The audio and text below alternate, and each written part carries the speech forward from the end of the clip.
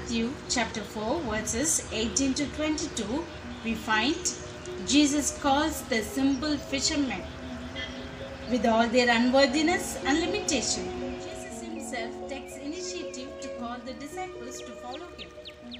In response to the call of Jesus, they leave behind everything.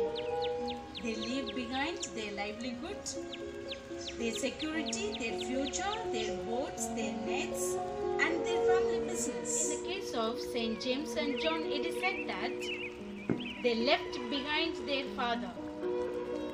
The disciples were ever ready to renounce the world and ready to announce the good news to the people. They were ever ready to detach themselves from the worldly pleasure and get attached to the person of Christ. Jesus' invitation is not for personal salvation, but for the ministry. Not for a perfect, comfortable living, but for a school of continuous learning and growth. The promise is not for the self-salvation, but for the salvation of others. As the church commemorates the feast of St. Andrew, let me share with you few things about him. As he was called by Jesus, his personal intimacy with Jesus made him to bring his brother Peter to Jesus. Have I experienced Jesus personally? If so, am I able to bring someone to Jesus? It is Andrew who points out to Jesus during the multiplication that there is a boy with 5 loaves and 2 fish. When I find something, do I make known to others or share with someone?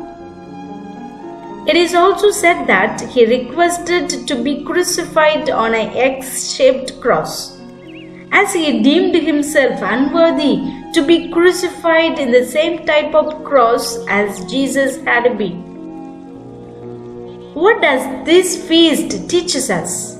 To be detached from the world and be attached to Christ.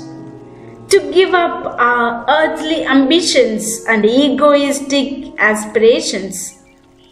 To decrease ourselves and allow Jesus to increase in us, and willingly carry our daily crosses and not run after the crowns and success.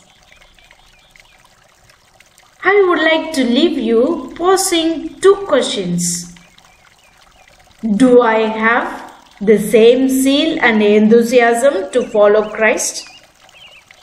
Are you ready to accept Jesus' invitation and respond to his challenges? Thank you.